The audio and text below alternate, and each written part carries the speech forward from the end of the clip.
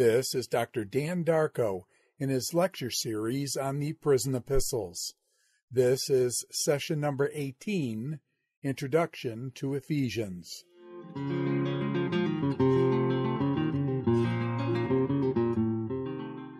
Welcome back to our Biblical Studies lecture series on prison epistles. We have been going through Philippians in the most recent lessons that you have been following. I must say today, as we finish Philippians, we are reminded of the richness of this letter of Paul to a church which is based in a former Roman colony. I mentioned a great deal of the background to you so far. But if Paul were alive today, perhaps he may be happy for me to be able to help you recall some of the things he's saying in this letter before I submit his conclusions. Why? Because the letter was written to be read at a go, from beginning to the end.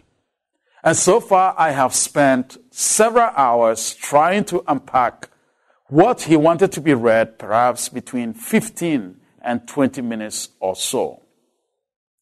So let's look at some key elements at the beginning of this letter. In the early lectures, I reminded you that Paul was writing from prison, perhaps from Roman imprisonment. He was in prison because he was trying to advance the gospel and had run into serious problems as a result of his missionary work. In other words, those who imprisoned him were aiming to curtail or stop the mission that he so believed God had called him to accomplish. Namely, preaching the gospel of Jesus Christ. Paul mentions in chapter 1, with a great deal of joy and excitement, even though from jail, that imprisonment has not ceased the advancement of the gospel. And as if the church in Philippi may be discouraged about his experience, he goes on to draw the attention to the fact that his imprisonment is actually advancing the cause of the gospel. And in fact, the imperial guards who were actually guarding him are being reached by the gospel. And many people around him now know why he's in jail. In other words, if they thought they were going to hold him behind bars or in closed doors so that the gospel would not go forward, imprisonment had not stopped it. And beyond that, imprisonment had created opportunity for the advancement of the gospel. It is on that note he encouraged the Philippian church to keep steadfast in their focus on what Christ had called them to do. He challenged them to develop a mindset that is worthy of those who know Jesus Christ. It is in the context of attitude and mindset that he calls for unity in the church and asks the church to develop the mindset that is reflected or exemplified in Christ Jesus. Paul goes on to give us that beautiful peace that we call Christ's hymn, and show how in obedience and humility Christ accomplished his work. In so doing, Paul goes on to call the church to task. He asked them to do all they could to stay united and give examples of people who have kept this obedience and humility and have developed that mindset and perhaps steadfastness, I should say, to be able to pursue the call of God. He mentioned his close colleague that he called son, Timothy. He mentioned Epaphroditus. He goes on to actually issue a stern warning about potential Judaizers who will come and cause commotion. And then on the basis of that saying, these Judaizers, if they come, usually they come to boast about things of the flesh. And if anyone could do that, Who else could do more than him? He had all the rights and privileges to boast. He chooses not. Paul encourages the church to go on with this spirit of unity and focus. In the last lecture, I mentioned that you could read chapter 4, verse 1, in which Paul asked the church to stand firm as part of chapter 3 or going along with the end of chapter 3. If you read it that way, then it will end the way we ended our last lecture. But if you look at it as a beginning of a new chapter, it will read like this.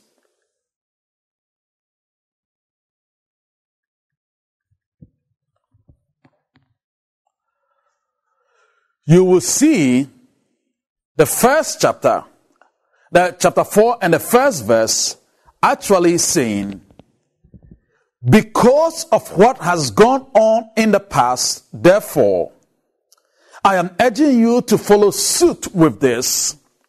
And I'm going to end that statement with emphatic statement or admonition to stand firm. And if only you do that, then my joy will be fully complete. Consequently, he could now conclude knowing that if only they will stand firm, all things will be well. And reading further from verse 1 to the end of chapter 4, we can go on to say, yes, if they hold on firmly as Paul admonishes them, then they would get rid of any sense of disunity, confusion, and pursue the cause of Christ as he had brought forward in previous chapters. Therefore, then, when he says, my brothers, whom I love and long for, my joy and my crown, stand firm thus in the Lord, my beloved. Paul is probably issuing a hint statement that is connecting the past and ushering us into what is forthcoming. With the central admonition, stand firm. Stand firm. In the face of or with the potential threat of false teachers, stand firm. With the pressures of the Roman colony of Philippi, stand firm. As far as unity in the church and developing the mindset, obedience, and humility that is required to make this work out, stand firm. It is then that if you read that verse that way, then you will see what Paul is going to give here as a general admonition from here on to challenge the church to get rid of some specific issues and address or pursue their personal challenges on a positive note. Paul, if you remembered,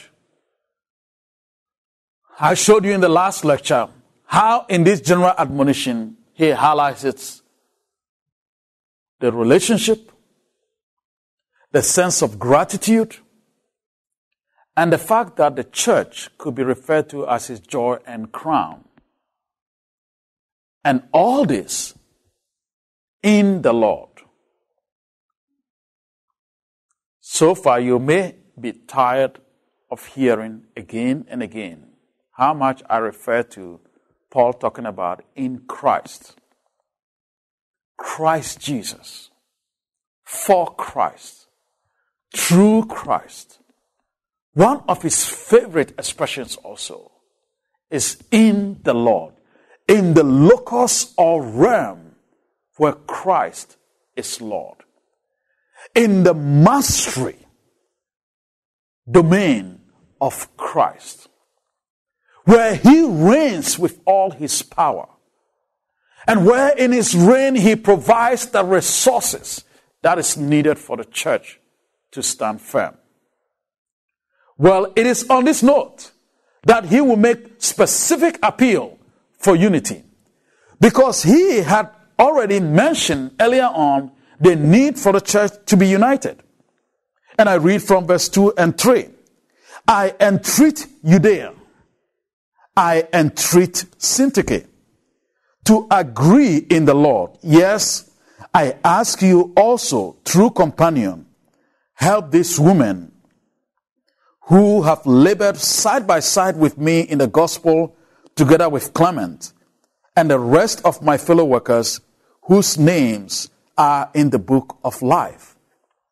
Apparently, there are two women in the church who are not in good terms. Surprise, surprise, surprise. If you have been involved in church leadership of some sort, you say, this is what makes Philippians so real. Men leaders like to fight, backbite. You go to church council meetings and you feel as though one decision could not be made. The women leaders can actually look cool and calm in the meeting. They leave the meeting and sometimes they are saying all kinds of nasty things behind each other's back. That is called church and church leadership. Apparently that was true in Philippi. And two particular women who were worth mentioning, Judea and Syntyche, were not in good terms. Suffice to say, they were in loggerheads. They were not happy about each other, and it was affecting the church. So Paul appeals for unity in the church. He appeals for Judea and Syntyche to act responsibly.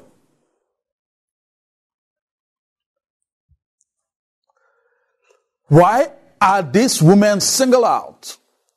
We'll have a look at that in a few moments. But it is quite likely that if they don't act responsibly, the ramification is huge and can actually affect the entire church.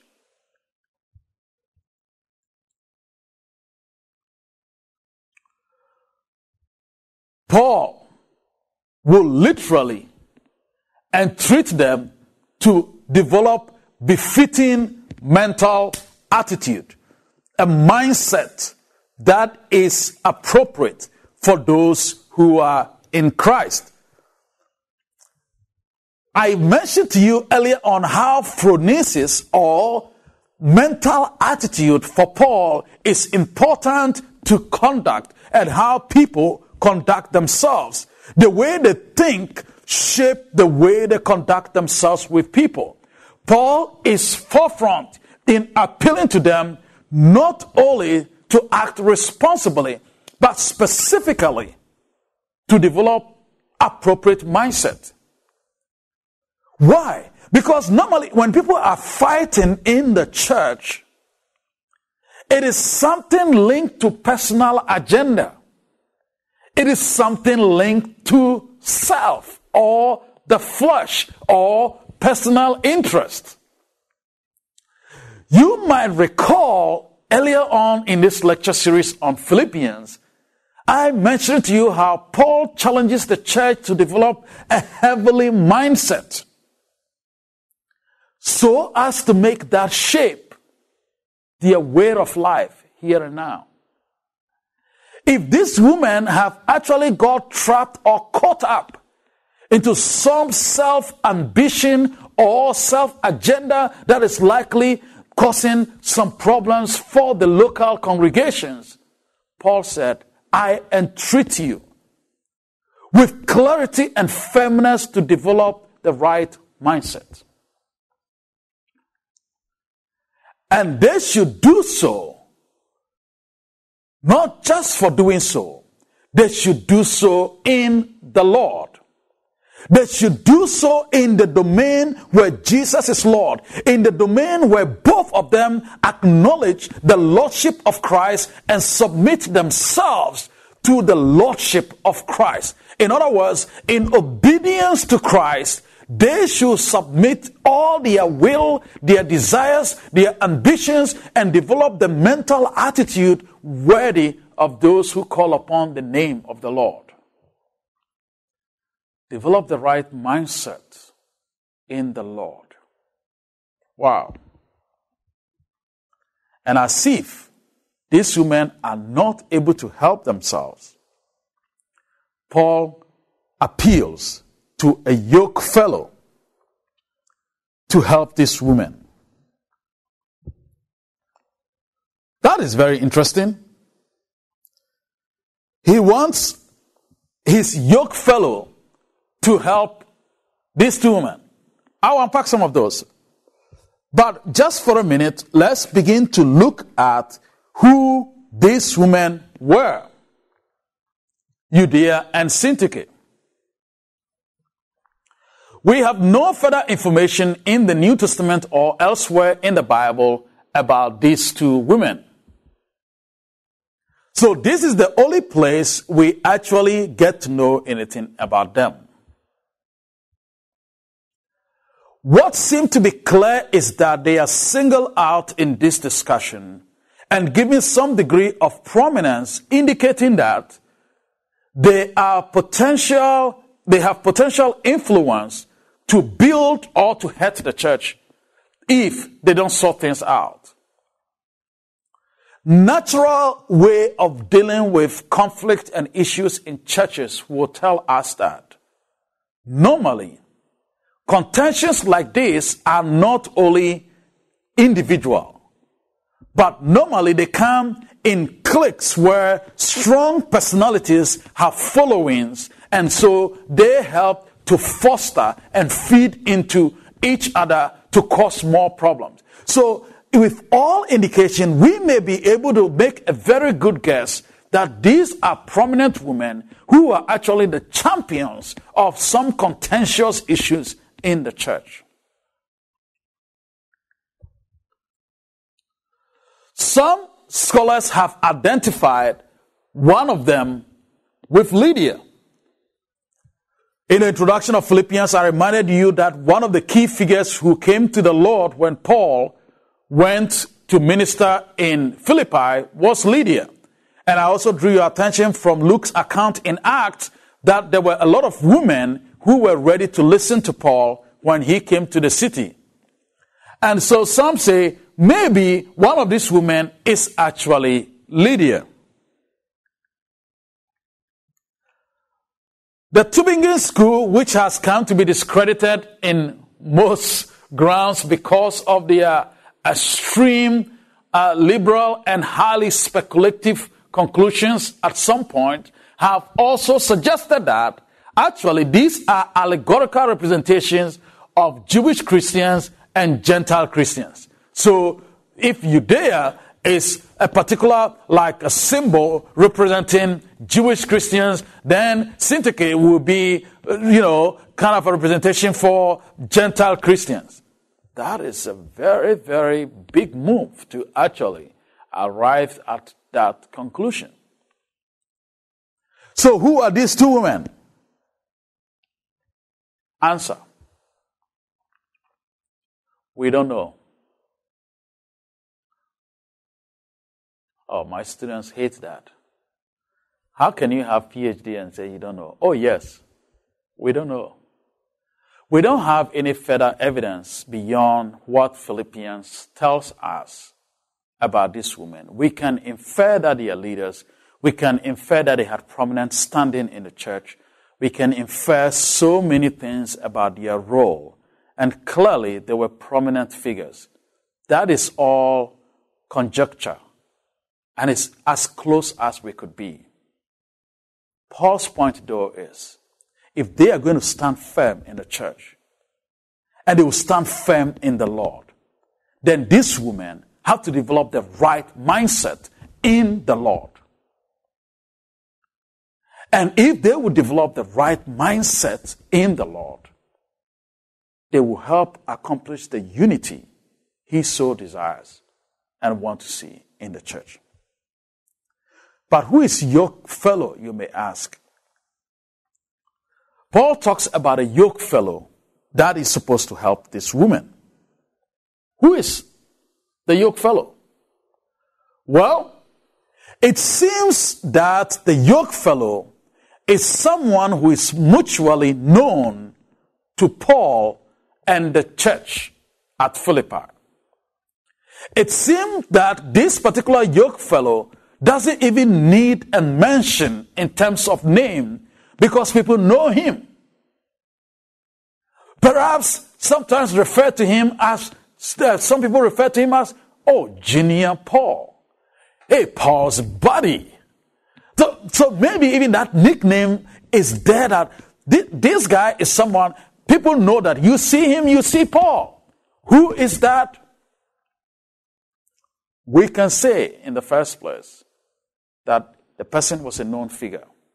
And the person held enough respect in the congregations to be asked to help these women who were having problems. It could be Epaphroditus, it could be Luke, it could be whatever, but we don't know the name of this person. But we can only surmise that indeed this is a person that is known to all the parties involved. Some scholars have suggested that definitely this yoke fellow should be Timothy. Paul talks a lot about him. Well, that is a possibility, but that is just a conjecture. Some say it's Epaphroditus. Some say it's Silas. Silas was in jail with Paul when they ran into trouble at Philippi. So it could be Silas. Some say, it could be Luke, the physician that he named when he was writing to Colossians. Well, it is possible, but still, we are in the field of conjecture when we think about this. One of the early church fathers, called Clement of Alexandria, actually says he thinks we should think about this yoke fellow in terms of Paul's wife. And this yoke fellow who is Paul's wife is most probably Lydia. That is very interesting. That will get you scratching your head, because we have been thinking about this, and we've been trying to study and find out whether Paul was married or not, and by all indication, Paul was not married. Clement said, this yoke fellow, somebody who is so linked, intertwined, almost one soul, one body, that's Paul's wife. And he thinks we should think about Lydia. Paul is clever then. He's hiding that from us. No. Let me just caution you about something about Clement of Alexandria. In early biblical interpretation, we had two key church fathers that made significant influence in Alexandrian Egypt. Origen and Clement of Alexandria.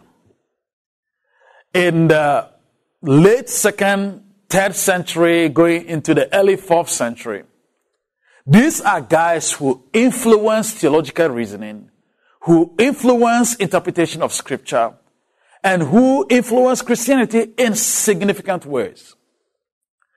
One of their methods of interpreting Scripture is important to note here before we take Clement seriously. Clement was known for what was called the allegorical interpretation of Scripture. He and his colleague Origen will be literally identified with allegorical interpretation of Scripture. If you read what they have to say about some of the parables, you may actually fall down laughing, or you may scratch your head until you have no hair on your head. Because what they are able to find and see are remarkable.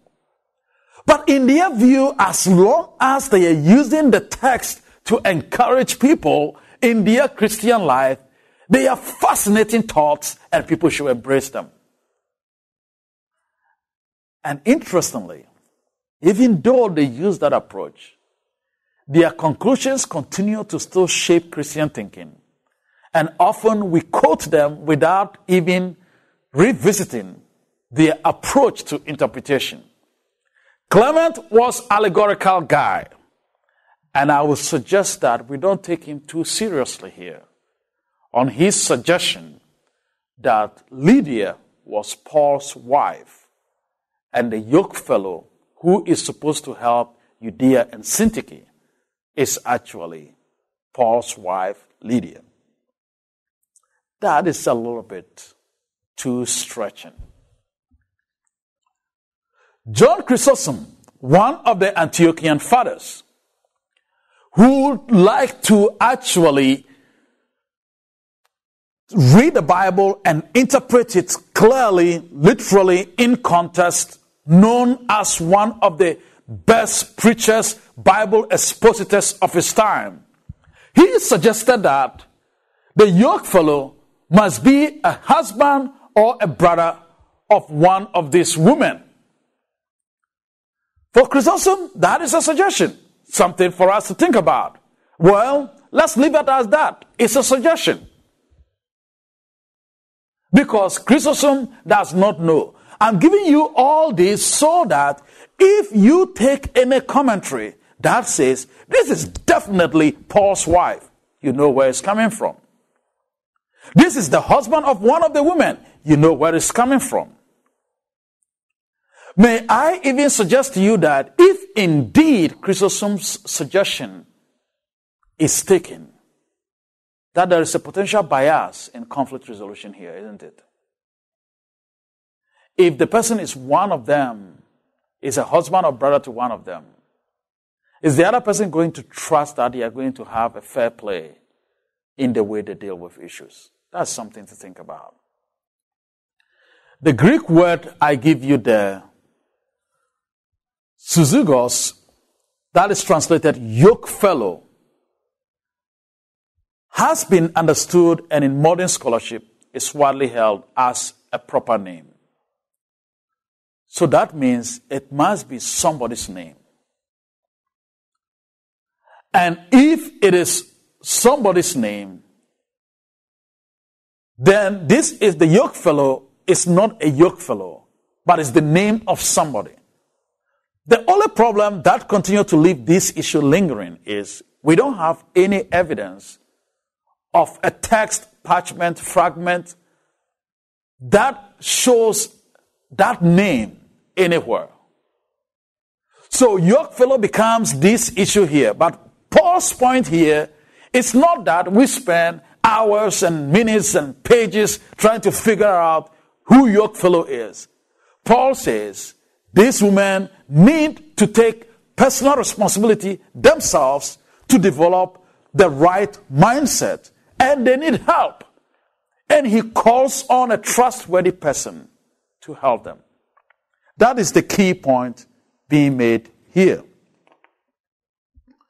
It is with this framework, right after Paul had said, stand firm, that he will go on to issue this instruction. Rejoice. Rejoice in the Lord always. Again, I say rejoice. Let your reasonableness be known to everyone. The Lord is at hand. Do not be anxious about anything, but in everything, by prayer and supplication with thanksgiving, let your request be made known to God. And the peace of God, which surpasses all understanding, will guard your hearts and your minds in Christ Jesus. Wow. So, after challenging this woman to bring peace and all that, he says, just in case some degree of anxiety or issues are causing, I want you to be able to take note of some key things. He calls and he actually says, rejoice. Just imagine. Oh, have those women sort the problems out. By the way, hey guys, chill out. Rejoice in the Lord. Even in the midst of something that looks like confusion and all that, don't panic and don't make it look like the world is crashing. Rejoice. But not just rejoice. Rejoice in the Lord. Rejoice as you find your place under the mastery of the Lord Jesus Christ. And just in case you do not get it, again I say, rejoice. Wow. Let me just point a few things out to you as we think about this passage. Lest I get too excited and spend more time than I should about this. Paul, in resuming this general admonition, calls for unceasing joy to be found among the people of God in the Lord. Again, in the Lord. As you go through these studies with us on this biblical studies lecture series on prison epistles, please take your time with all these books. Look for those words, in Christ, in the Lord, in Christ Jesus. And understand how important that is to Paul. In the Lord, rejoice. Let your gentleness, oh yes, those women may not be that gentle. They like to fight. Now, by the way, gentleness here has nothing to do with going to the Fifth Avenue in New York City and buying the most expensive dress and wearing them and getting the most flashy watch and necklace and just trying to show off. Well, it has nothing to do with clothing here. Gentleness in this sense has everything to do with attitude and conduct. Let your gentleness, let your social outlook reflect those who live their lives under the lordship of Christ. And by the way, it's not private. Let your gentleness be made known to all. Let people see the way you live your life and begin to realize that gentle spirit in you reflecting in gentle demeanor and gentle dealings with other people. Paul provides an incentive or motivation. You should let your gentleness be known to all because the Lord is near. This could have an eschatological connotation that says the Lord's coming is near, or you are in the space where the Lord's presence is real. Let this be your way of life because the Lord is near. And whether it is eschatological or it has this immediate spatial connotation of the Lord's presence is here. The Lord is watching how you are behaving. Paul's point is, let your gentleness, people of God, be made known. Maybe you are beginning to think seriously about how much Paul refuses to present Christianity as this private affair. No, for Paul, the way we live our lives in this twisted and crooked world should reflect and should make clear statement to them that those who have come to know the Lord hold to some higher moral standing. Their attitude, their conduct, their dealings with each other must be desired. That is why earlier in this letter he mentioned they should shine like light in the world.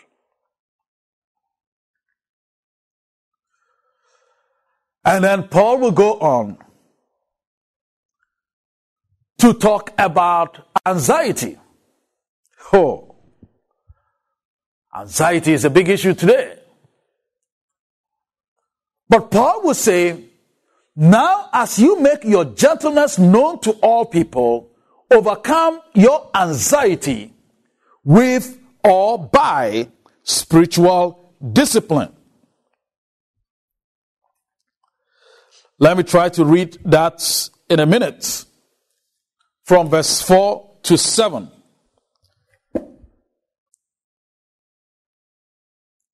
Rejoice in the Lord always. Again, I say rejoice.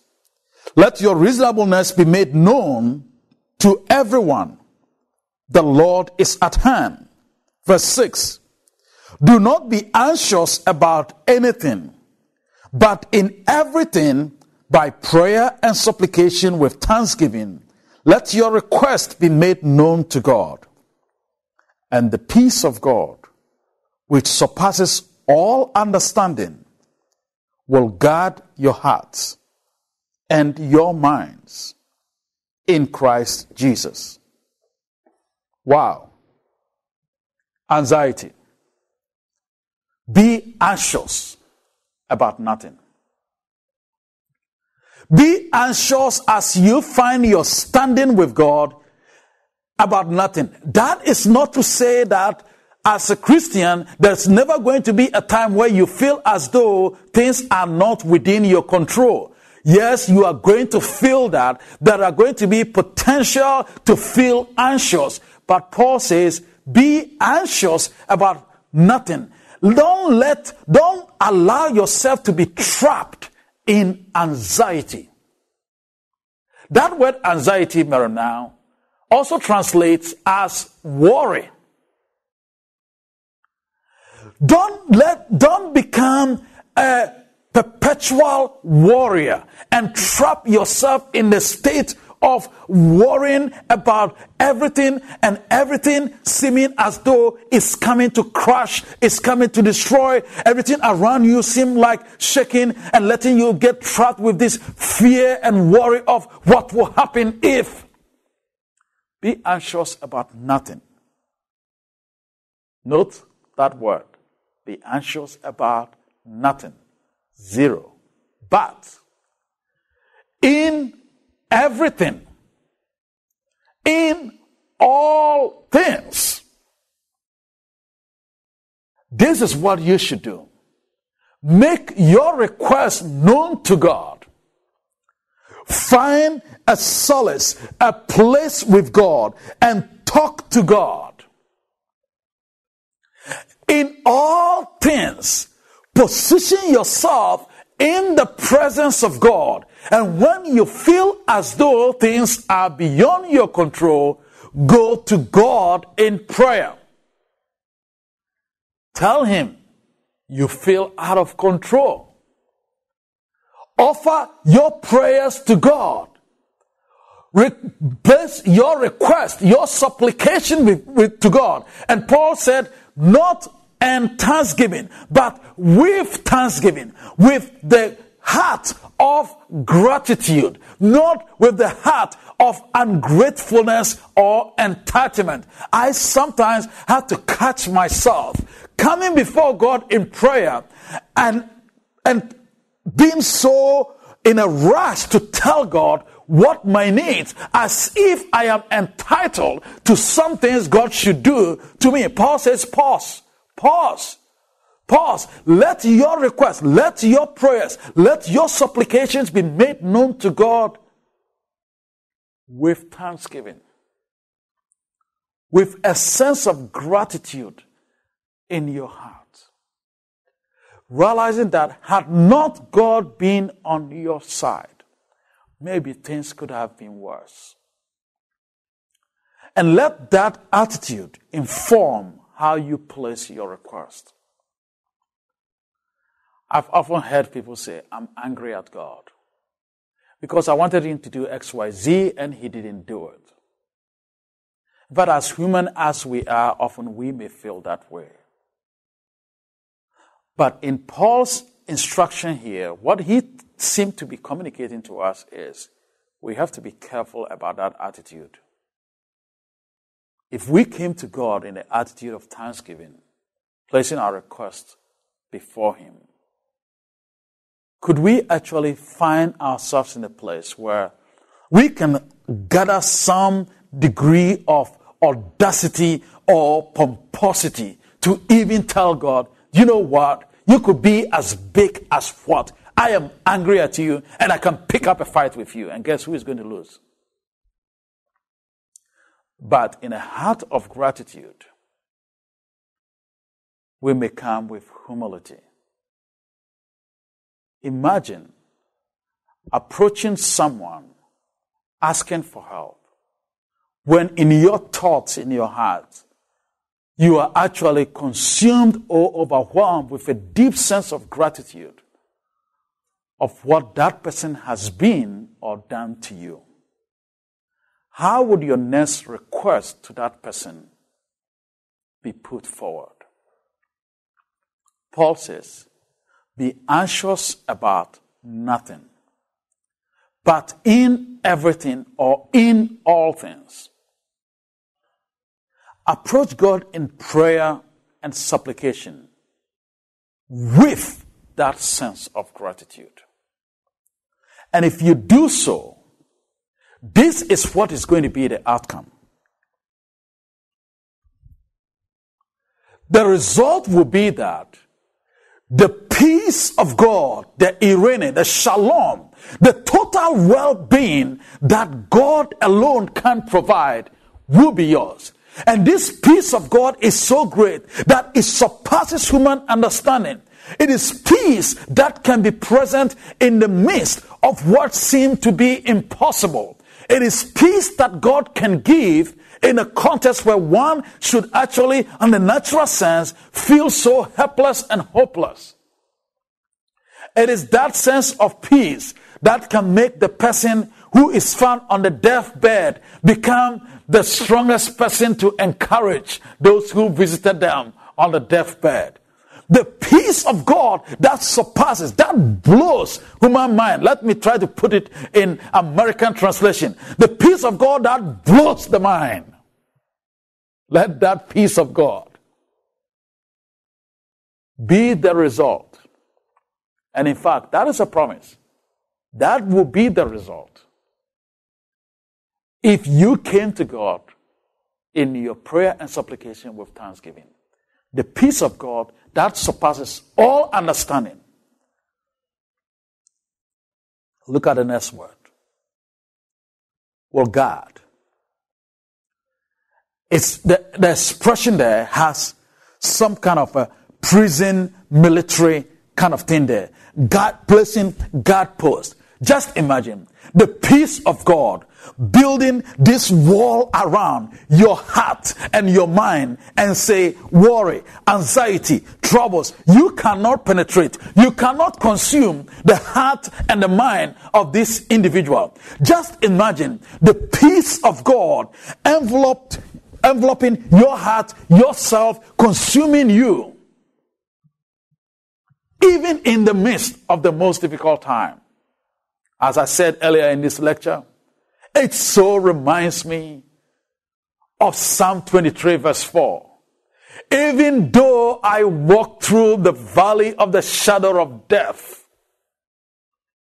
I will fear no evil, because you are with me.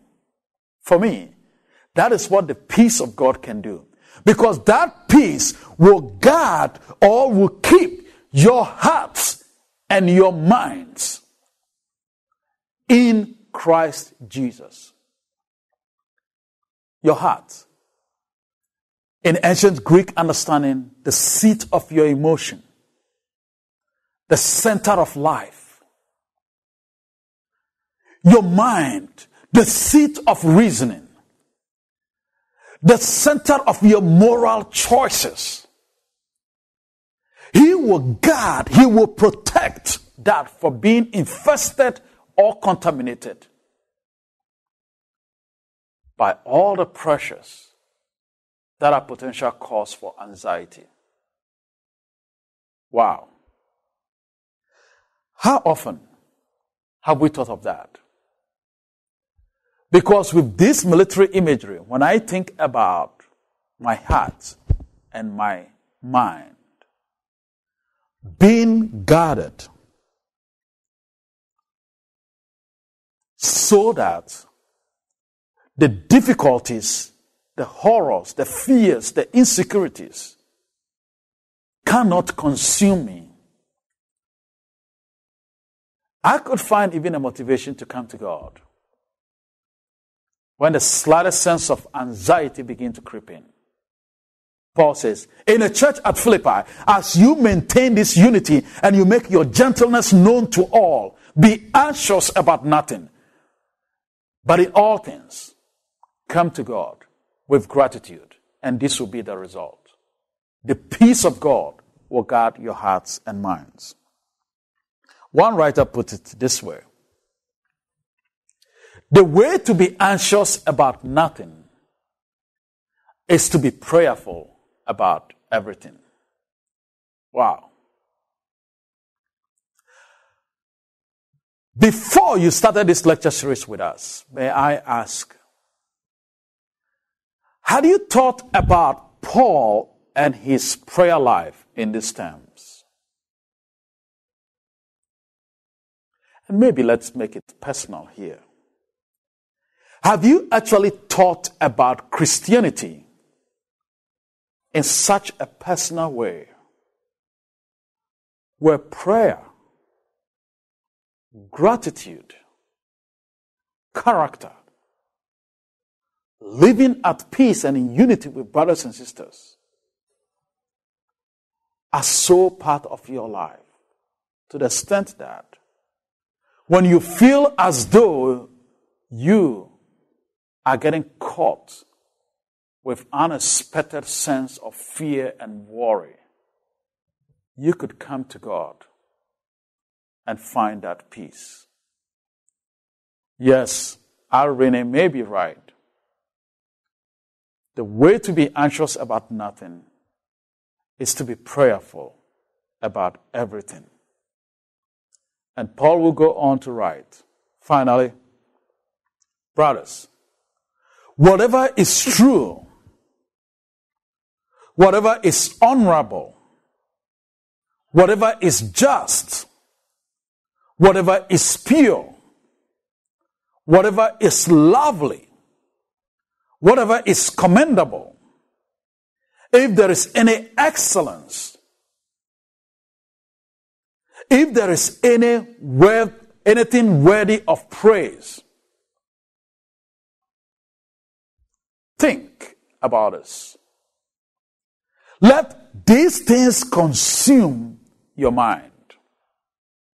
Think about these honorable, praiseworthy virtues. Let them consume your mind. What you have learned and received and heard and seen in me, practice these things, and the God of peace will be with you. I am tempted to spend a lot of time to talk about this text, but let me try to do something here in 3 minutes or 2 minutes. When you look at the things that he says you should think about, those are the things that actually are noteworthy, commendable, praiseworthy, of excellence. In a culture of honor and shame, these are honorable virtues, honorable qualities, things that society will look at and say, yes, these are stuff that are praiseworthy. Paul says, without naming specific things here and there, let these things and the pursuit of these things consume your thoughts, mental activity, cognitive activity. Christianity is not all about, I went to church and we clapped and danced and I left church and I felt good. I had my shot. I'm coming home and by next week it will be run out, so I'll go back, I'll get to praise and dance, I'll hear a good sermon, I'll get full, and then I'll come back, it will run out another week, and I'll go back and get another shot. No. Paul says, for Christians in Philippi, the way they think is important, and their thought must be consumed with things that are honorable. Those are the things that will bring glory to God. And then look at what else he goes on to talk about after challenging them to think about the right things from verse 9. Learning. thinking, receiving, what you have learned, what you have received, what you have heard, and what you have seen in Paul. Practice them. Oh, it's not about theory. It's not about how many verses from the Bible I can cite. Practice them. Wow. I like that. But take note of this quickly. Lest I spend too much time as I'm trying to avoid. Paul appeals to shared fictive kinship as he calls for moral excellence. He's clear. The thought cannot be empty. The thought cannot be filled with all kinds of filth. In fact, he says, when you come to God in prayer, your mind and your heart will be guarded. And let that mind think about these things.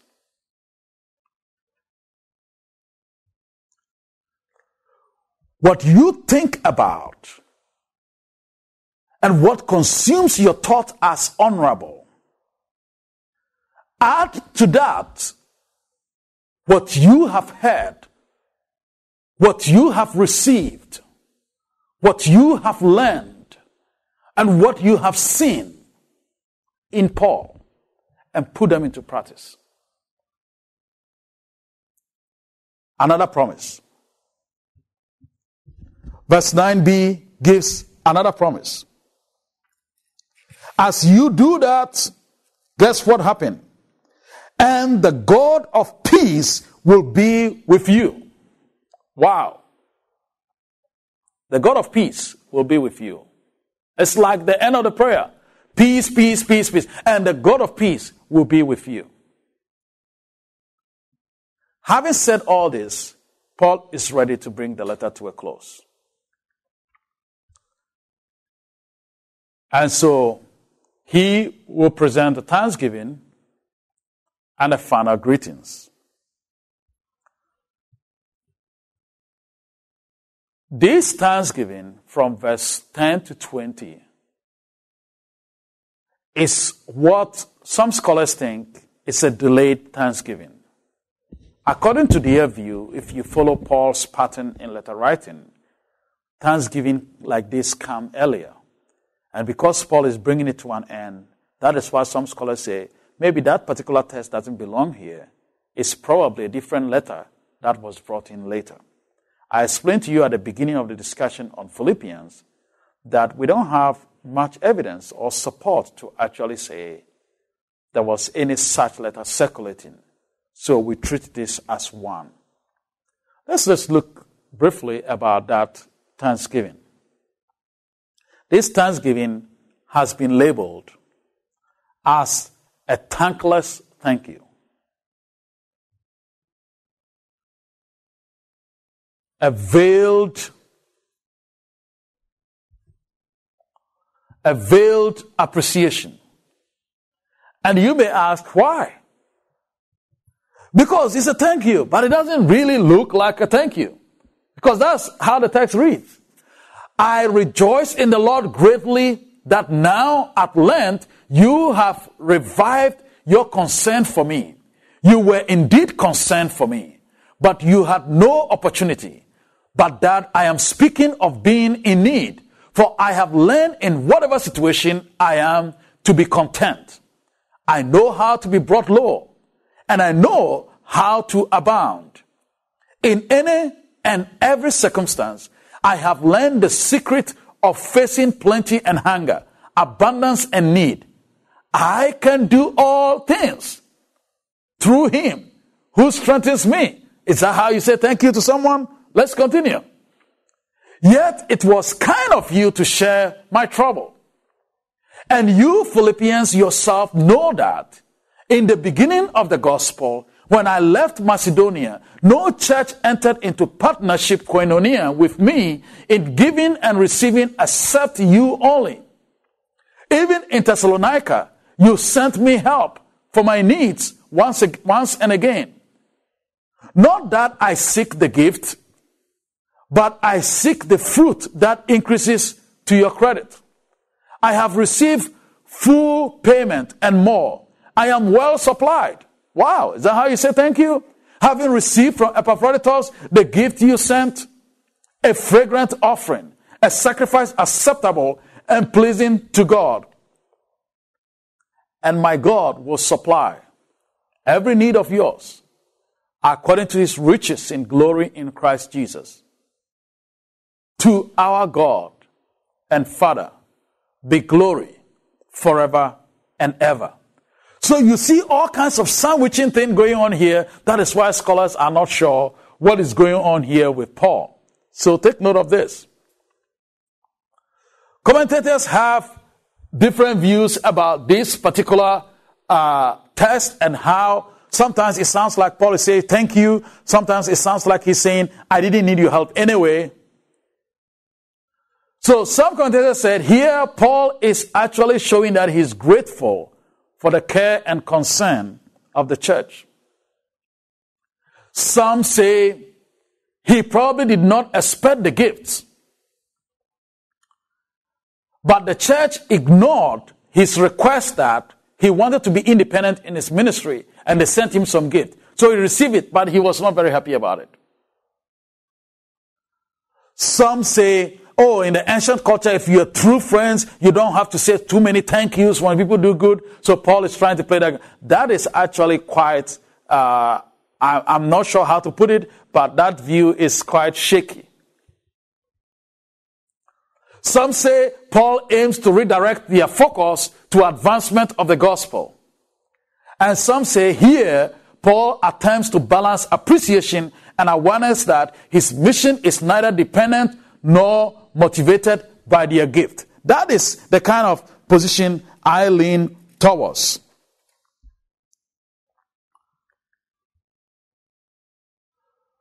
A colleague, Frank, puts it this way.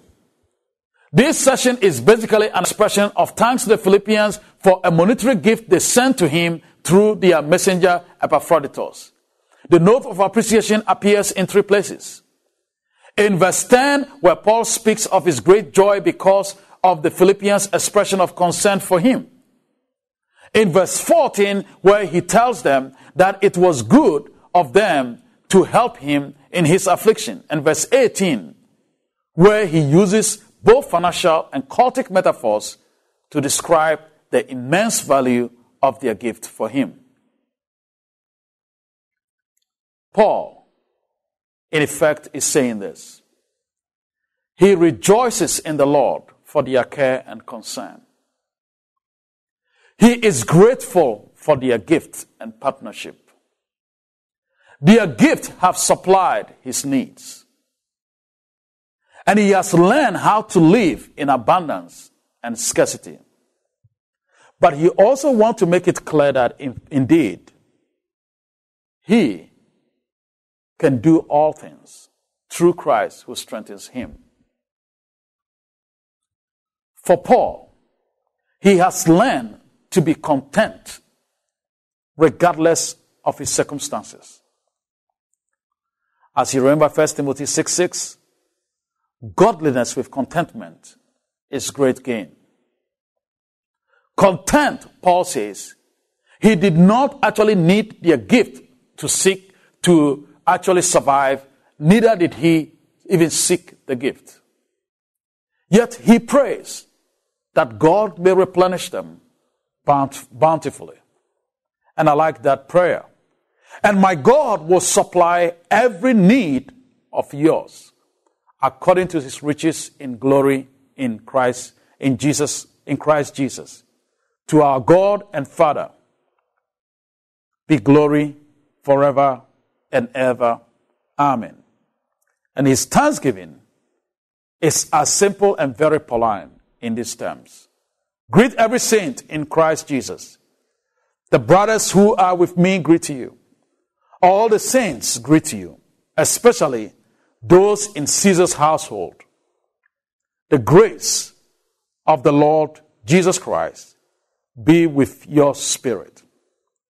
And as we end this lecture, let me refresh your mind quickly with this image that I would like to make sure sticks with you. In this letter, some key themes have emerged. The theme of friendship and partnership, joy and rejoicing in the face of suffering, humility and obedience in the walk with Christ, unity in the community, kinship, being brothers and sisters in the family of God's household, and Christian models, Timothy, Epaphroditus, Paul, and above all, Christ.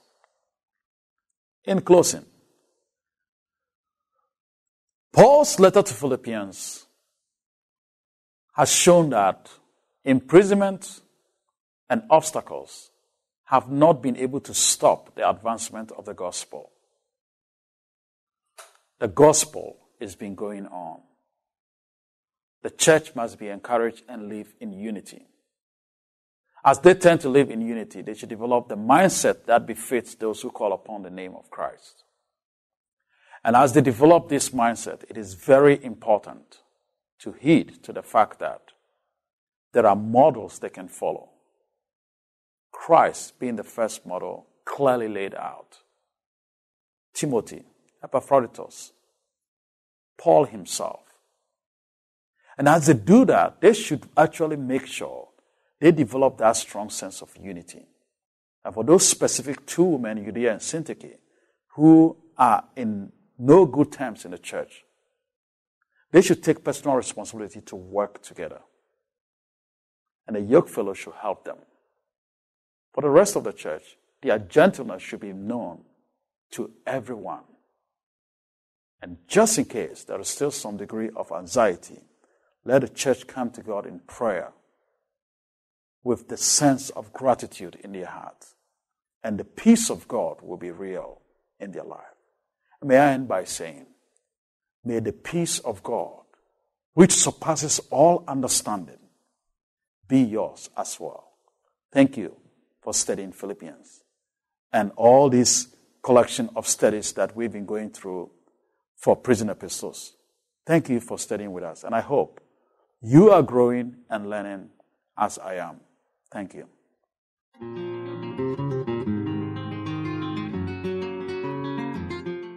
This is Dr. Dan Darko in his lecture series on the prison epistles.